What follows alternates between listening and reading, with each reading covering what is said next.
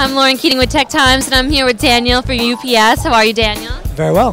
Can you talk a little bit about what your company has in store for 3D printing? The UPS store currently offers 3D printing as a service through 52 of our locations.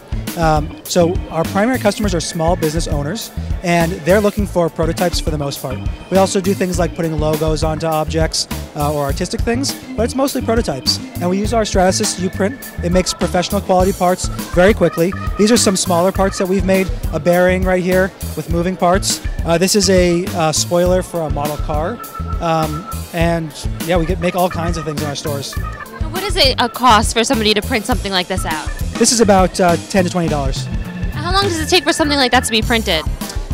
This part here takes about half an hour. This one takes an hour. The stores are located nationally today, 52, and we're going to up to 100 by the end of the year.